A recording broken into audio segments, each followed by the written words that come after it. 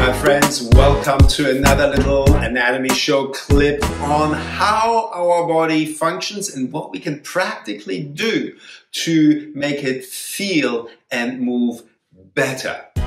Today, in this little video, I want to talk with you about collarbones. Position of collarbones. Often it's like they need to be horizontal. Well, when we look at our friend here, he's already sagging. So the question we need to look at is, well, what holds our collarbones in place? Why does the collarbone position matter? And what are the influences? So let's look at the first one. This guy is looking very different to me, even though we might think like, oh, same internal structure. However, he doesn't have any ligaments other than a little bit of plastic drawn around his joints on the right side only. He doesn't have any muscles. He doesn't have any fascia. So he is basically, apart from the wires, really subject to gravity. And because gravity, over the years that he's been around and hanging out in my videos, his rib cage and overall structure has slumped. And in this slumping, all the collarbones and the rib cage are sagging and sinking. That's why his are pointing downwards. Now, in our bodies, in your body, that will look very, very different because we do have muscles. We can move on our own.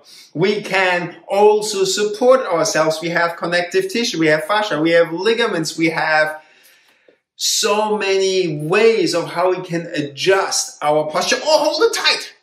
You see, like, that's already like, well, what happens when we hold tension in our shoulders and neck? Look at the collarbones here. I'm using this pen to just draw the line. This is like lying on top of my collarbone.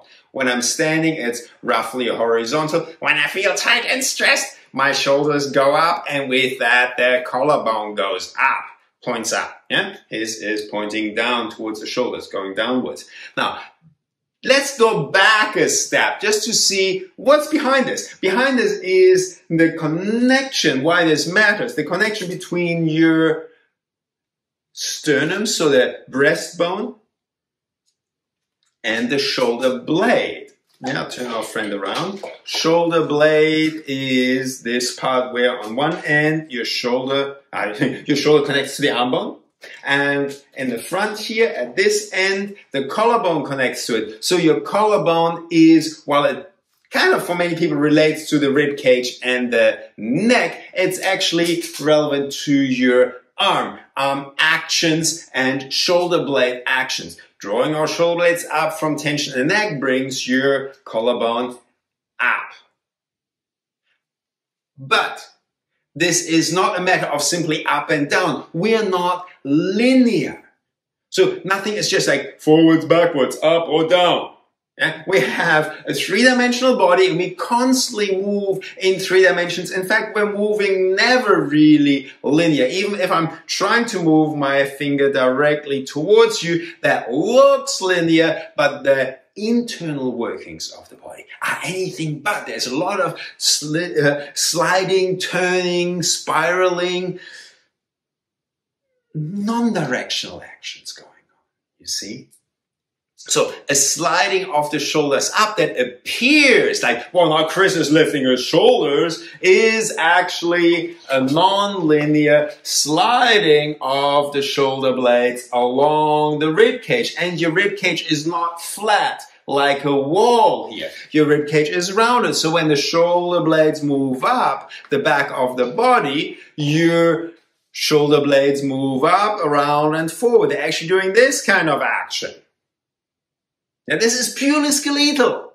Like, we're not talking about like this muscle's pulling, that muscle's pulling. Yeah, muscles are lifting it up for sure. But the shoulder blades are following their terrain, if you want to call it that. Yeah? And that means when we visually see two-dimensionally, oh, the shoulder blade, and with that the collarbone is moving up, it's actually not just moving up, it's rotating. It's coming up, down, and forward. So we're kind of like tilting our shoulder or sliding our shoulder blade on top of the body. So it appears as if the collarbone just goes up, but it's actually going, if I turn this sideways, up, over, and forward. So it's a downward rotation in it. Yeah?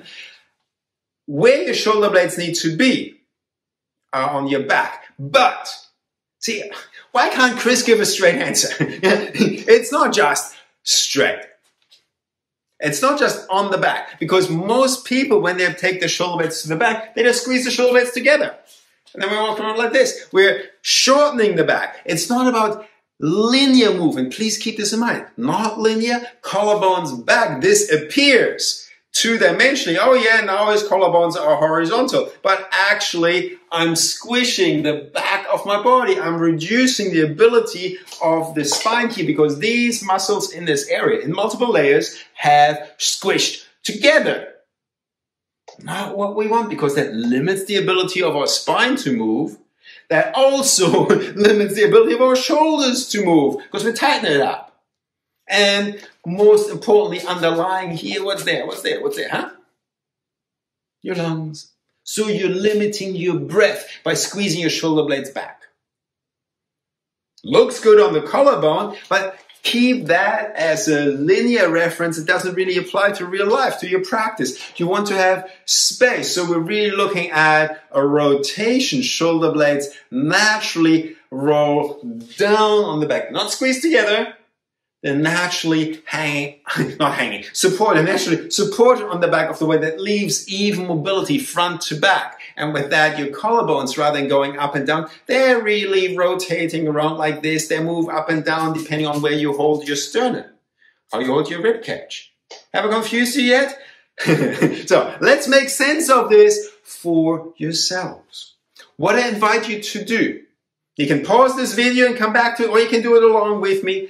What I invite you to do is simply feel your sternum and your collarbone. You can place one hand, maybe the wrist on the sternum, on the breastbone, and then your fingertips on the collarbone. And just notice what happens when you shrug your shoulder up. How there is actually like a forward momentum in there, how it's like downturn momentum. And what happens when you pull your shoulder blade back.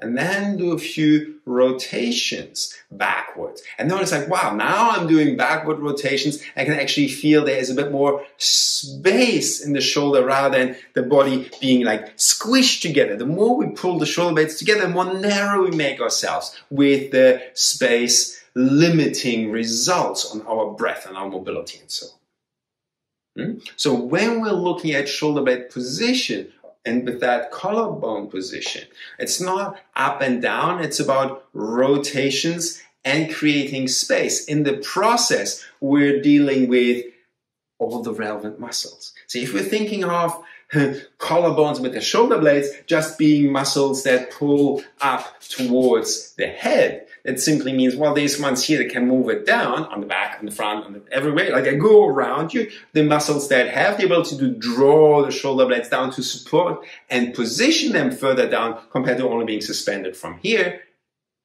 they're not doing their part. And they're often switched off. So when we're doing conscious shoulder backward rotations, there is an up.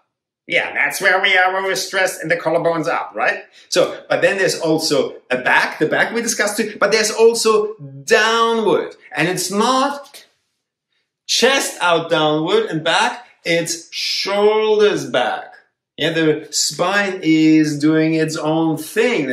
They are connected, but they don't need to move together. So try this out, that you can, with space, move your shoulders without the compression of the body inwards, and notice how that releases the muscles on top of your shoulders by helping you through activation of muscles that can support and position your shoulders further downwards and move them. That creates a more relaxed, rather than him like gravity effect, he's missing the upper part, yeah? Position of your collarbones.